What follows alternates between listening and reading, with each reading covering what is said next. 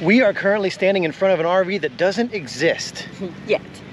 It is a prototype. Yeah. So this is the 382 RK, which means what? Rear kitchen. Which is one of Leslie's favorite floor plans. A little too long for me. Because rear kitchen, you're generally going over 40 feet. No woman ever. Yeah, so Alliance brought this prototype out here during the rally so that we could walk through it and check it out. This is going to be available pretty soon. They're working on production of this thing. So we're going to walk through it. We're going to take you with us and make sure that you leave us a comment and let us know what you like about it, what you don't like about it, and if it might be the right RV for you.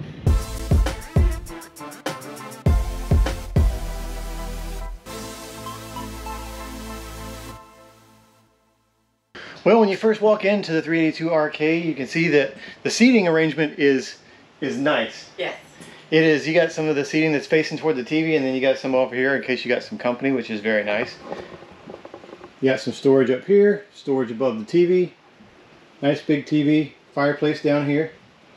It's not your typical, like, you know, normal Alliance fireplace that would have storage back here, just because you have a half bath back here, so you lose your fireplace storage that you would get in some of the other Paradigm models. And then back here, of course, because it's an RK, is the rear kitchen. My fave. What do you think? I love this floor plan. Yeah? What do you love the most about it?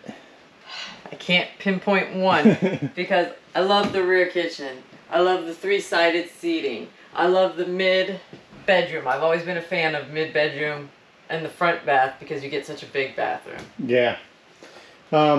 Yeah, your typical seating over here too. So you have your triple facing seating, so you have plenty of room for hosting guests or having a get together or whatever. And then the kitchen is not in the way of that either. It's back there, so if people gotta go get a drink, get a snack, whatever, they're over there. You could even probably throw up like a card table over here to play games and hang out. So this is a good space and a good coach for if you want to do some entertaining. Yes.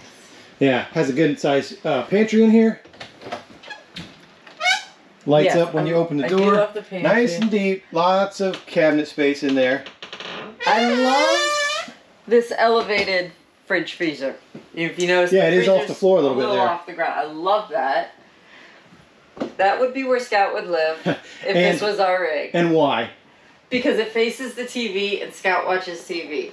Yeah, it's nice and deep back in there. It would be a little bit of a cumbersome deal for you to get him out of there. Well, I have to get on a stool even to get him out of the one in ours. So I would probably need a chair over a stool, but I would make it happen. Yeah, and you can see that would face the TV, so he would have optimal viewing right there. He lives above our TV now, but in this model, he definitely wouldn't fit in there. It's just not deep enough, so that wouldn't work. Although that is good storage for, like, you know, movies or blankets or whatever you might need there.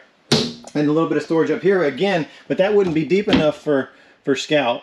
Scout needs some more space in that. That one back there is going to be deep enough and tall enough so we could put his lights in there. And then you share the outlet so that he would have power running up there. Lots of space back here. Lots of light back here because of all the big windows.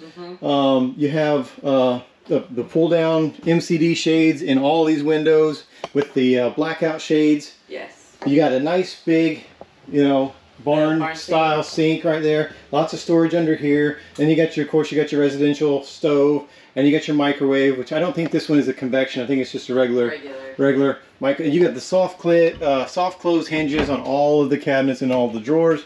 So those are going to close real soft for you. And the magnets are really tight. So you don't have to worry about that stuff coming open on travel day. These windows are the same that they use in all these atrium windows. In regular or in other brands, that window will stop right there. But in the Alliance, they've dropped those windows down.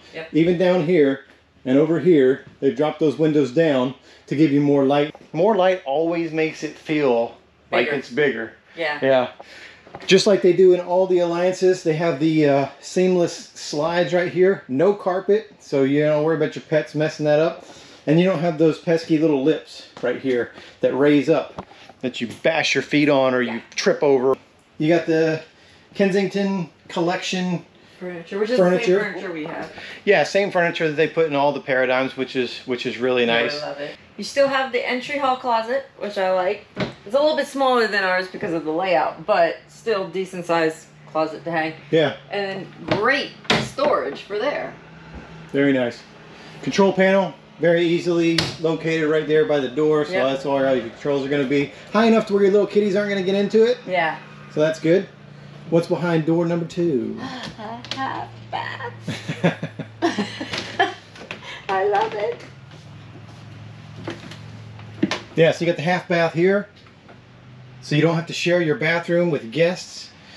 You got your epoxy poured sink right there. They're going with some new black and white veined colored epoxy poured countertops, which is awesome. You got a little bit of storage in here for your towels and washcloths and whatnots. And then behind the mirror, you got a medicine cabinet, so you can store some stuff back there. A little bit of storage down here under the sink. And a very tall ceiling in here with a fan. So you got the shoe cubby like you do in most other Paradigms also. And then we come upstairs and get into the bedroom. Yeah. This is nice. I like the mid bedrooms. Yeah. This will accommodate a RV king. It's got the built-ins over there. You still get a cubby like we have in ours. Yeah, so if you got a CPAP, we're going to put your cell phone up there. There is an outlet there, so it'll plug it in. Yep, there's an outlet down here also. You can charge your phone while you're in here or whatever. Yep. A couple little windows on both sides of the bed. And you got the window back there to let in some light. Another window over on this side. You have the storage bench right here. Of course, there's always storage under the bed. Yep. You got a pretty decent sized dresser right there, and some storage. Yeah, very nice. Little TV. Smart TV, which is nice. You got the barn sliding door leading into the bathroom, which I love. This is a wonderful bathroom. This is love nice. It. Yeah. I need it. And again, with the black and white veined epoxy poured countertops, you have a little bit of storage back there in the medicine cabinet. I'm loving the window on both sides of the medicine cabinet, which lets a lot of light in here, because the bathrooms typically don't get a ton of light. You have your residential shower, again, with your little teak stool right there, the soft closed toilet, and then, wait, there's some storage there behind you. What's there? There is. I love this. Big storage back there. It's your linen closet, yeah. Yeah, and there's not any right here, and we're about to show you why. This is my dream in here. If anything, I could live in here. Look at this. Get inside. Spread your wings. Well, I'm not very big, but... Look at this. Look. So much room for activities. There's your washer dryer prep if you want to wash your dryer. You have hanging storage back there in the back with some shelving for some cubbies. Great you have a storage. Laundry chute right here. Again, that's on a magnet. And yeah, a bunch of space up here, some shelf space up here. You can even shove a little bit of something back there. Yeah. Yeah, but that is huge. Yes. Huge. This is fabulous. Love it. Bye. Okay. A lot of people worry about the weight capacity on these benches now. I weigh about 180 pounds, and I know that we have some allies out here that weigh a lot more than that, and I've talked to some of them, and they have no problem sitting on their teak bench without it busting out of the wall. That's always a concern when you're drilling these things into these RV walls, and you're like, man, is this going to hold 200 pounds? It does. Well, that's it for the 382 RK. What do you think? You want one? Well, this is... We have to find out if it can carry our stuff, because we didn't look at the carry capacity yet, so we don't know. Well, and things can still change in production. This is a prototype, so this one is not out yet, none of the specs. That's why we haven't talked about any of the specs or anything on this, because it's a prototype and all that stuff can change. We'll leave a link down in the description to Alliance RV so you can go on there. So once this rig is out to the public and they have all the specs, you can go on that website and check all that stuff and see if this coach is right for you. And I believe it came in at 41 feet. Yeah, about 41 feet. I know that. Yeah, it's 41 feet. Yeah, but we like it. Love it. We're not getting it, but we like it. If you love me, you'd get it for me. Here we go. Anyway, leave us a comment. Let us know what you think about the 382 RK and whether you like it or not. And maybe it will be one of your future coaches. You'll have to let me come visit it, because he's not going to buy it for me. Yeah. We'll stick around for a few seconds, because we're going to honor a fallen hero. If you want to get involved with helping us help veterans, everything you need to know is down in the description of the video. Appreciate you watching. See you next time. Bye.